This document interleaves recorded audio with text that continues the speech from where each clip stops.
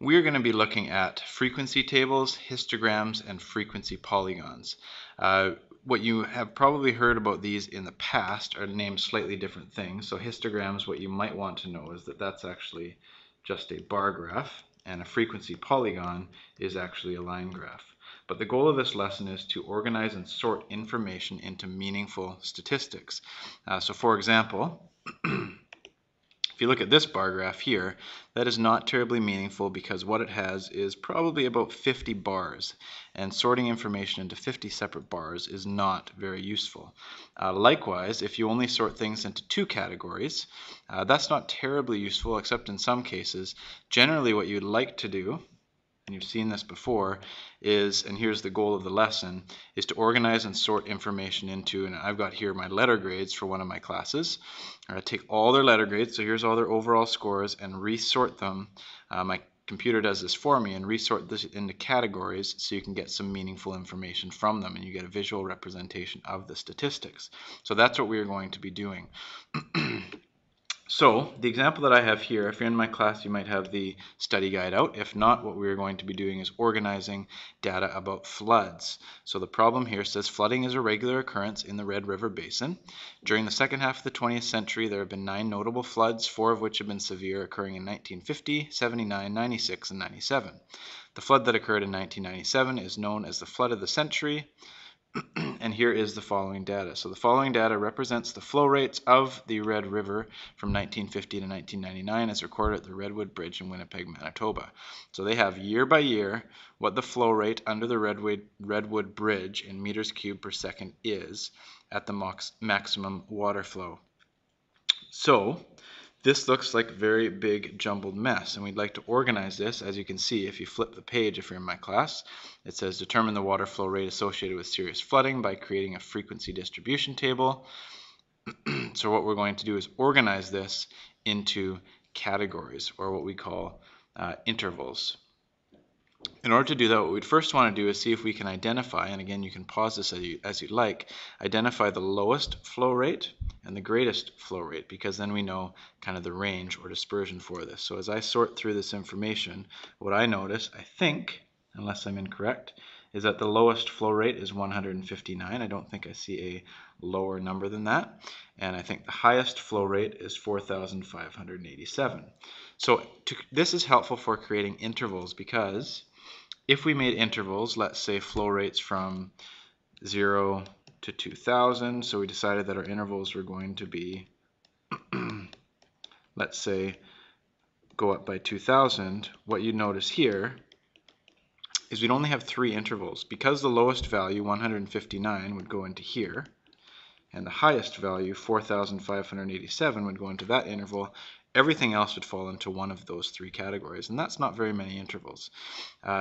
Likewise, you don't want to have way too many intervals. If you decided that you were going to make your intervals a width of 100, you'd end up having from 0 to 100, and you'd eventually, in your greatest one, you'd have from 4,500 to 4,600, and that would have a total of 46 intervals, which would be a really disjointed, ugly, not pretty bar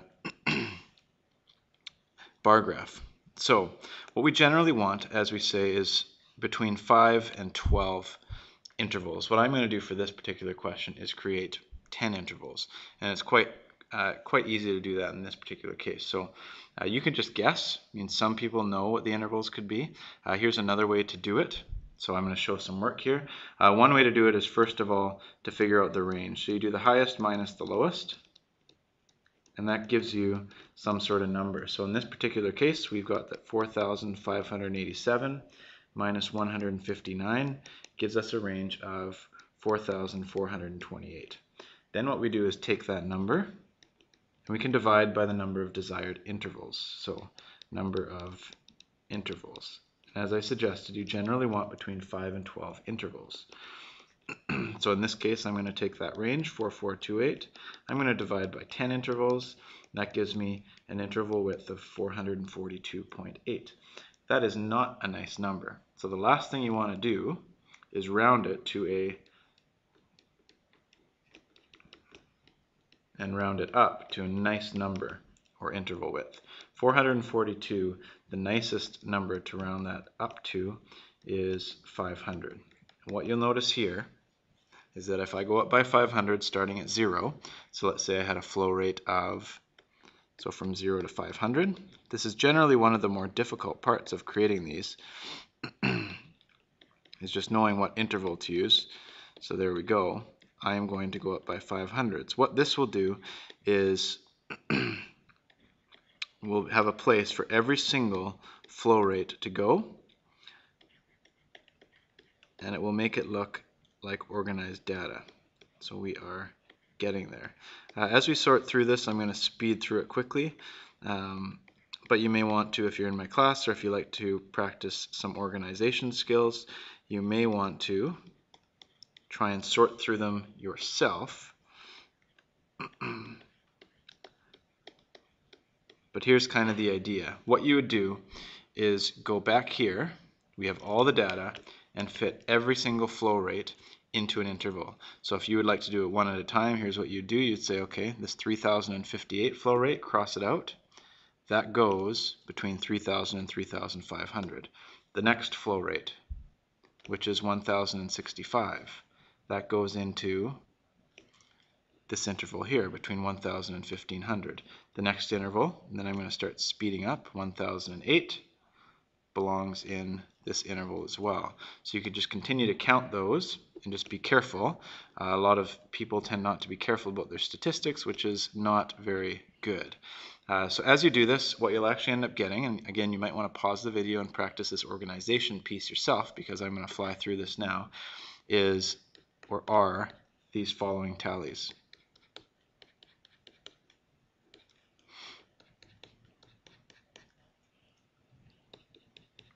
And you can check it as well after you're done this. Okay, so this is a tally and frequency table, and it's helpful for organizing our data. And what a frequency is the number related to the tally. So after you're done tallying them up, you can just count them and get the correct answer, being very careful. Tend to find that about half of people do this incorrectly because they're not terribly careful.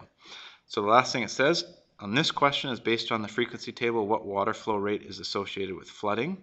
They suggested that there were, if you read the question, 9 notable floods. So if we count the top 9 here, or roughly the top 9, this is our top 10 here. So roughly would be 2,000 plus. So what water flow rate? 2,000 meters cubed per second and greater. That's associated roughly with flooding. Now the next thing you want to do, once you've organized data, it's really easy, or it tends to be a little bit more simple, to put that data into a visual representation. Again, a histogram is a bar graph and a frequency polygon is a line graph. I know this lesson's a little bit longer. We're just going to finish this off. We'll do it relatively quickly. Once we have that information sorted, all we need to make sure we do is have a title on both of these. So what I'm going to do is put the flow rate, or my title is going to be flow rate in meters cubed per second, and I'm going to put since 1950.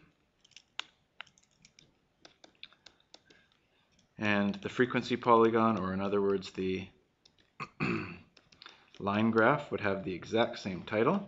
So there's a lot of similarities between a bar graph and a line graph. I will show you when they're different. The next thing to do is to label your axes. So these axes, the bottom axis will be the flow in meters cubed per second. And the nice thing is that we've already come up with the intervals, so we know that we're going up by 500s. And you'd like to do that exact same thing, and again you might want to try pausing this, do it on your own, but you're going to do this exact same thing on the line graph or frequency polygon. Okay, and we should be done here relatively soon. This part is just a little bit tedious in some ways.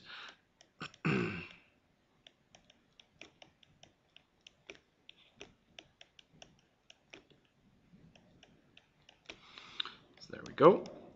And on the side, what we need to do is have our frequency, or how often that flow rate happened. And I'm just going to write it vertically. So this is frequency.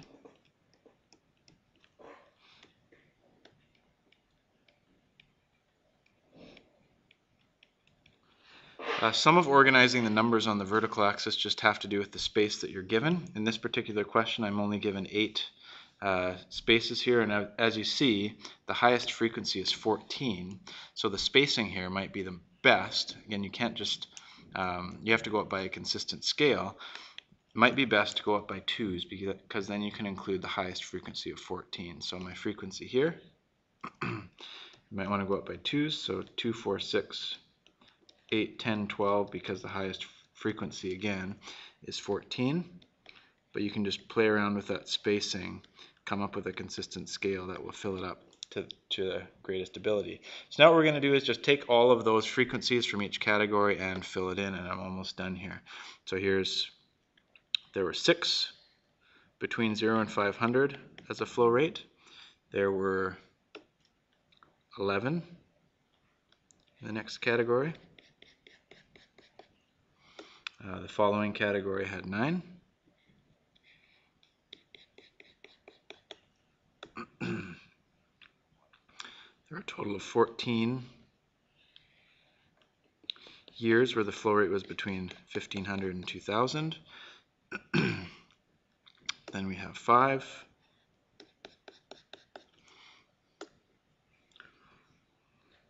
1, 3, 0, 0, and 1. So this is the bar graph that relates and a visual representation of the flow rates in those years. Line graph is the same. The only difference is you have to be careful that the dot that you put is in the middle of the interval. So when I'm looking at 6 frequencies between 0 and 500 meters cubed per second, that goes in the middle of the interval. Do not put it on one end of the interval. So you just have to be careful about that. Beyond that, there's not much new to do here, but you do have to also make sure that you represent the zeros. So you'll see that as I get there in just a second. So here's a 9, here's a 14, here is a 5, here's a 1, here's a 3, and here's a 1. And then you can just connect the dots for your line graph. So here is the frequency polygon or line graph to represent that. But the thing to be careful about, just before we finish, is make sure you don't connect this to the 1. There's also a couple of times when there were 0, so you want to kind of connect those as well.